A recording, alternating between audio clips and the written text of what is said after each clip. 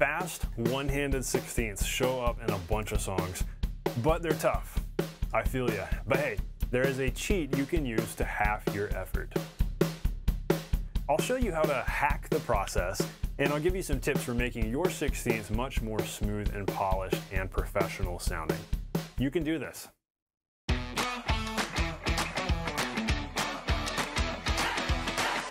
Hey, welcome to the Non-Glamorous Drummer, where we help you become the drummer and musician who sounds awesome, nailing songs and having a blast doing it, and playing well with a band. And we do this by teaching you the core non-glamorous drumming skills that get you results faster. You're busy, you only have so much time to practice, so I want to help you grow fast. And hey, speaking of growing fast, you have to eliminate the big obstacles that stand in your way if you're going to grow quickly.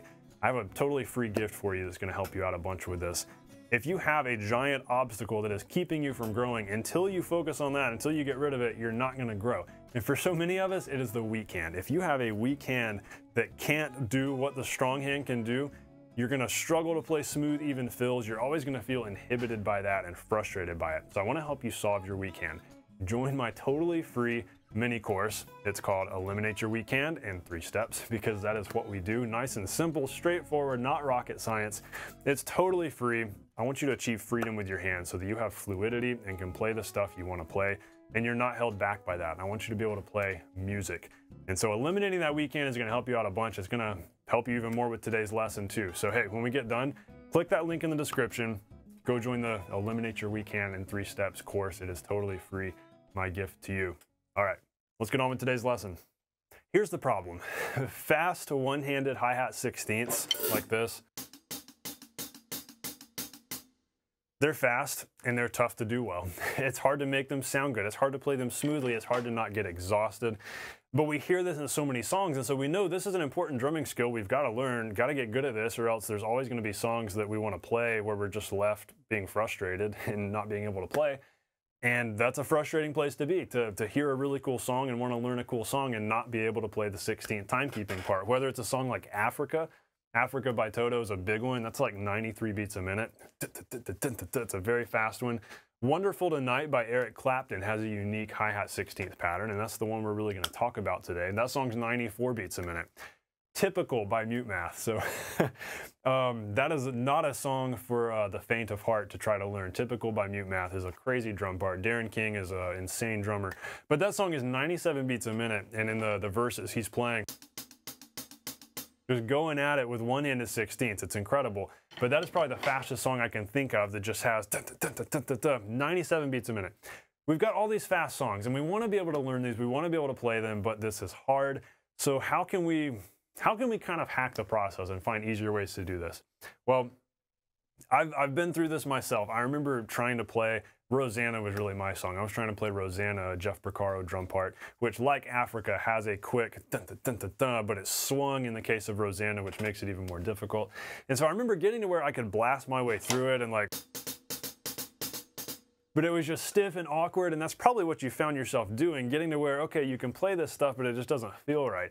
And that was my problem. It just wasn't musical until I learned some tricks and a cheat that makes this kind of stuff more effortless. And I was able to use some of these basic tips, of course, across the board to make all of my hi-hat 16th patterns sound better.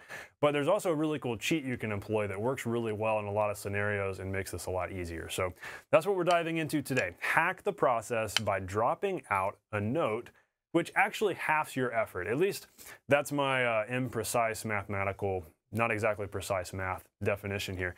But by leaving out one of the notes in this pattern, I think you can actually make these twice as easy to play. I'll show you what I'm talking about. So I mentioned Wonderful Tonight by Eric Clapton. In that song, if you really listen to that hi-hat pattern in that song, he's not playing, you know, it's got that guitar part. You've probably heard it before. If you haven't, go check it out. Popular song. He's not doing that the whole way. What he's doing is 1 and a 2 and a 3 and a 4, so leaving out the E's. It's really cool because when you take the E's out of each, you know, if you think of each beat as 4/16 notes, so 1 E and a, if you leave out one of those, and you're only playing 3 instead of 4, it's so much less effort. It's funny how that works, and there's a lot of reasons behind this, but you can do that and remove the E to really make this a lot easier. So let's say you're playing Africa, and the way Africa starts out, kind of like that. Instead, you could play,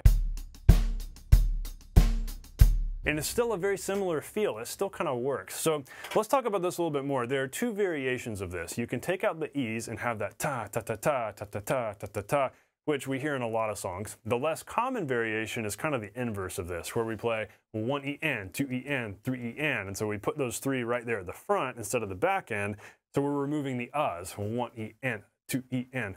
We're silencing the of the beat, and we're just playing on the first 3/16.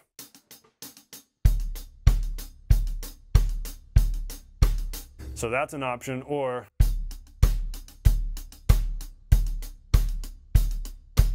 now, here's where it gets interesting. We'll dive into a little more of the technical here. I think the ta, ta, ta, ta, ta, ta, ta is the easier of the two when on the hi-hat, but I think the ta, ta, ta, ta, ta, ta, ta, ta, ta, I think that one is easier when on the ride.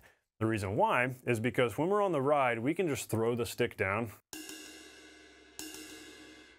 I made a video about this a while back, a lesson specifically on this, which I'll link below, where literally you can just throw the stick at the ride. And with pretty much zero effort, you get 3 notes. Because it's just the rebound. It's just like the free bounce. That was a whole bunch of notes for the effort of 1. And if I stop it after 3, the more pressure I put on the stick, the faster they are. So we can do the same thing on the ride.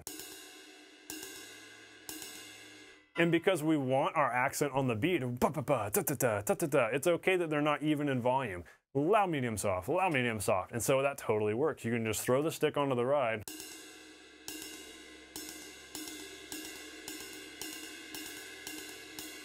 Technically, yes, you could do this on the hi-hats if you stay on top. But I think it feels better. It just works better on the ride. Now, we can also do the same bum, ba, ba, ba, ba, ba, ba. We can do that inverse, ta, ta, ta, ta. We could do that on the ride. But the reason why I think it works so well on hi-hat, even though the ta, ta, ta, ta, ta, ta, I think that works best on the ride, but the inverse works better on the hats, is because we can do this. We can do top, top, edge, top, top, edge. And that's really what we're boiling down to here. That's really the big hack. Yes, the throwing your stick at the ride and getting 3 notes for the price of 1, that's definitely hackish material and kind of cool. But what's even more practical, I think, because we're going to use this more often than we'll use that, is the ability to go top, top, edge, top, top, edge. When we're doing a normal Moeller pattern, dun, dun, dun, dun, dun, dun, dun, we're going edge, top, edge, top, edge, top. That's the whole motion this is based off of. We have a lesson here on the channel specifically about this, which I'll also link, because I want you to be able to go in more depth and get all the details on these motions if you are new to the drums. We're kind of skimming through it today. But that's what we're doing with standard Moeller. Down, up, edge, top, and that up and down motion is what makes this work. It's like there's a hinge point here in the middle of the stick. And so it makes it kind of like a 2 for the price of 1 motion, where we can get a lot of notes and not feel like we're working really hard. Like if we were playing, that's hard work, but that's a lot less hard, but it still takes time to get there, and that's still fast. But if we eliminate one of those notes, we take the E out to where we just have 1 and a 2 and a ta, ta, ta, ta, ta, ta, ta. We can incorporate this same Moeller style motion and go up, down, down, down, down, top, top, edge. You can incorporate the different aspects of the hi-hat to your advantage here. You get a lot of rebound when you're up here on top. And then as soon as you get those nice light rebounding notes, drop your arm down and get that edge. And as soon as you play the edge, lift your arm back up, edge, top, top, edge, top, top. So really when you put all this together, your arm is moving up, your hand is moving up as you play those 2 top notes. Edge, top, top. We're going up, down, down, down, up. And so really our hand is here for the first, and then here for the second, and back down. So practice that motion super slow. I know it feels awkward when you're going really slow, but if you go super slow, exaggerate the motion, that will help teach this to your hand and to your arm. By the way, grip-wise, I'm going to switch hands to show you better right here in front of the camera. The grip that we're using is a fairly firm grip where we've got our fulcrum up here close to our palm. We talk about this in other lessons too. Long story short, we've got fulcrum close to the palm for a firmer grip. We're not squeezing, but we've got fingers gently wrapped around. This enables us to use our wrist a lot. We can use a lot of wrist power. We're not talking like German palms down versus French. That's not really what we're talking about here. That doesn't matter so much in this context. What matters is that we've got a firmer fulcrum because we're up here close to the palm, and we've got the fingers gently wrapped around so that we can get a lot of power here. And this is an important grip to use when playing on the hats because there's not rebound on the edge. Anytime you're working with low rebound, you have to have that firmer grip. Otherwise, you kind of just lose control of the stick. If we were only playing on top, we could be very loose. Like that, very loose and wide open. But if we're playing on the edge, we're having to use more wrist. We're having to control the stick more, which means we want to have fingers wrapped around a little more and have a firmer fulcrum. Not be tight and tense, just be a little more firm. So that's what we're doing here.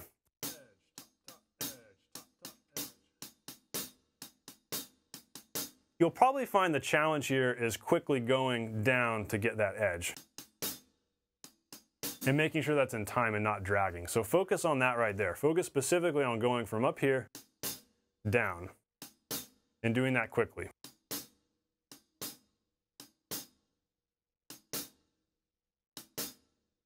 It's almost like a scoop. You just practice that motion. Isolate that, then add in the other note there. Also, one added little trick that can be really helpful here. If you're working on training up your fingers, you're doing the French grip finger exercises, you're working on using your fingers in your playing, you can use a little bit of finger when you play these notes here on the top of the hats. A lot of that is rebound, but if you want them to be louder, more strong, more even, especially even volume-wise with that edge note,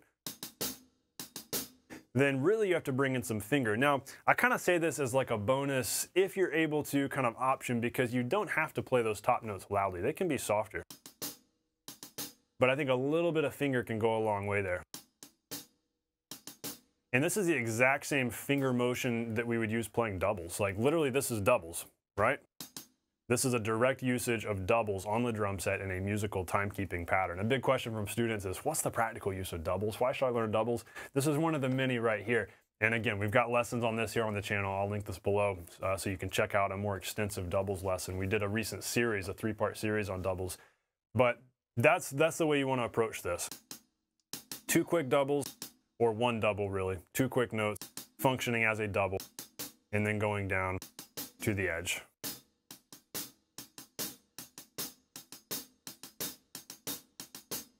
Now, one little thing that I gotta be honest with you and explain here is that if you do this and you remove the E, you end up with a timekeeping pattern that has more of a quarter note feel than an 1/8 note feel. Because if we're doing this, all the 16ths, this very much has an 1/8 note accent. 1 and 2 and 3 and bup, bup, bup, bup, bup. But if we remove the E, we end up playing 1 soft, soft, loud, and only accenting the beats instead of the 8th. So it takes on more of a quarter note pulse. Listen to the difference.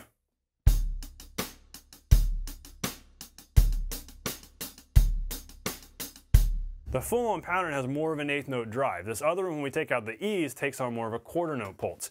So that's something that you gotta ask yourself, am I okay with it being more of a quarter note pulse?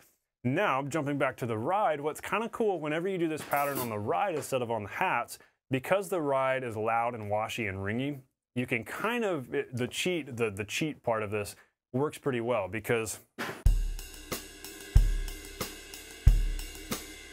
you're getting more rebound and you're getting all this wash, so you can more easily play those 3 notes at equal volume, whether you play ta, ta, ta, ta, ta, ta, ta, or ta, ta, ta, ta, ta, ta, ta, ta, ta. And so when you're moving pretty quick and it's a pretty quick tempo, you can almost fool your listener into thinking that you're doing full-on 16ths. So here's the comparison.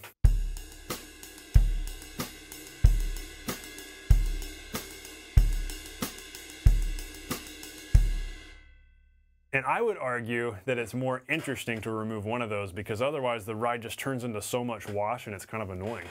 And so, hey, that's just me. I think when you're doing a quick ride 16th timekeeping pattern,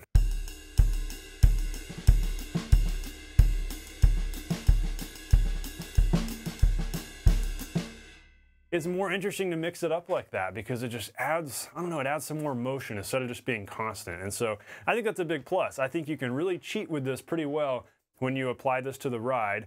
And then I think when you do it on the hi-hats, it's definitely twice as easy because you can go faster much more easily, and Wonderful Tonight by Eric Clapton becomes a real possibility. But it is at the expense of losing that eighth note pulse. But that might not be something you need. You might be totally okay with just a more relaxed kind of pace that might feel really good for the song you're playing. We've covered a bunch of ground here, and we've talked about how you can hack this whole process, play faster patterns more easily, disguise them pretty well on the ride, and create really cool musical patterns on the hats. But there's still a big problem, and if you are a beginner, this is probably where you're going to be at right now. And even if you're an intermediate player, this was something that I struggled with and had to spend a lot of time specifically practicing. How do we coordinate this timekeeping pattern with our other limbs? It's one thing to figure this out and go, okay, cool, I got that down, feeling good, or ta-ta-ta, ta-ta-ta. One thing to get that happening. Another thing to then tie that into kick and snare patterns, because that's hard to do. It's a unique pattern that we're having to really devote a lot of brain power to, but we've still got to then tie that in with the kick and the snare. How are we supposed to do that? So I want to give you some tips here real quick as we wrap up to help you out with this, because these things can get sloppy easily. So as always, go slow, start simple. So Wonderful Tonight. By the way, these kinds of timekeeping patterns show up a lot in Eric Clapton songs. So I'll just give you that tip. Go listen to a lot of Eric Clapton. But Wonderful Tonight, where we've got the, I'm going a little bit slower, but it's in halftime. So we're going 1, 2, 3, 4, 1, 2. Halftime means we're playing the backbeat. In this case, I'm just doing a cross stick on beat 3 instead of on 2 and 4. So the tempo is still fairly quick, but we're making the groove feel very slow. And so practice that right there. Just adding kick on beat 1, snare on beat 3.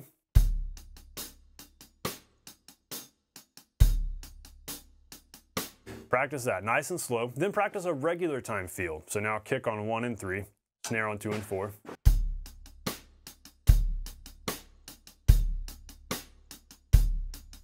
Your focus here listening-wise, and just the big focus needs to be that relationship between the timekeeping pattern and kick and snare. So every time they lock together, every time your left hand locks in, pay attention to that relationship. Make sure it's tight. Right, left. That's kind of what I'm thinking as I'm playing it. Right, to left, to right. So I'm thinking about right foot locking in, then left hand locking in. Right, left, right, left. Then practice this with the variation, the ta-ta-ta, ta-ta-ta, which I like doing on the ride.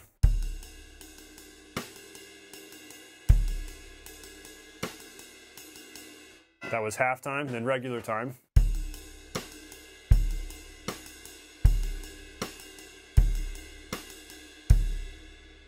Just like that, do it nice and slow, because if you go slow, you're going to be able to eliminate the sloppiness and get these things tied together. Now, going beyond that, you can work this with more complex kick snare patterns, but I recommend start with ones you already know. So pick a groove you already know that you can play, like with eighth note timekeeping. So let's say it's something like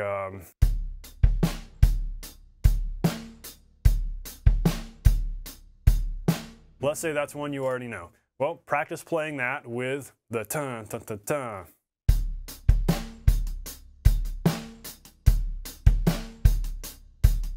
Which you already run into an issue right there, right? You're having to lock the kick with one of those ta-ta.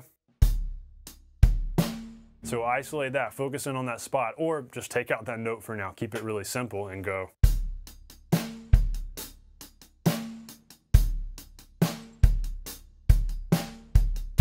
And eventually push yourself to start making up kick drum patterns underneath this.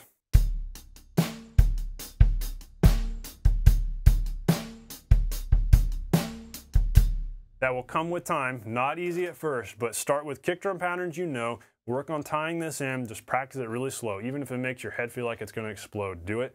And then also do it with the ta-ta-ta, ta-ta-ta, which of course you can do on the hats. I like doing it on the ride.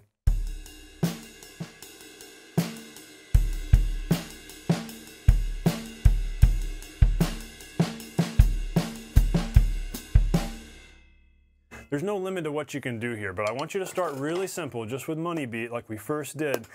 then do patterns that you already know that you can do with eighth note timekeeping, just switching up the timekeeping pattern. And then from there, start pushing yourself to, let's see if I can do this. Okay, can I do this? Okay, that groove from that song. Can I do that? Can I start making stuff up? That's where this gets really cool. This is something I've spent years practicing, so I want you to know it's not easy at first, and it takes coordination to tie these timekeeping patterns in with different kick drum patterns, especially when you go fast. That's why I can't say enough, go slow. You can play anything when you go slow. When you go fast, things tend to get sloppy, but the more time you spend going slow, the better of a foundation you build up so that you can go faster. So practice it slowly, take this step by step, you'll be just fine. Hey, before we wrap up, tell me in the comments, what's the first song you can think of with fast 16th? Name a fast 16th song. So maybe Africa, that's probably one of the most popular fast 16th songs. Wonderful Tonight, Typical by Mute Math, a crazy one. Name a song that's got quick 16th notes that maybe you can employ a lot of what we've talked about today to play well. You could either do the cheat and take out a note, or by just focusing on this kind of motion and playing on the edge of the hats, a lot of times you can play a pattern like that much more smoothly than you think and quickly get that up to speed. Again, for more detail on all of this, we've got some additional lessons on the da-da-da ride pattern, as well as standard Moeller on the hats. I'll link those below. And don't forget to grab that Eliminate Your Weak Hand in 3 Steps free mini course. It's going to help you out a whole bunch. My free gift to you. If you can eliminate the weak hand, that's going to give you so much power to play the stuff you want to play, and you'll be able to quickly step into being the drummer that you know you're made to be and really accomplish great stuff on the drums. So hey, I hope you've had fun today. I hope you have fun practicing this. Go and take action. Know that you can do this. Stay non-glamorous. I'll see you on the next lesson.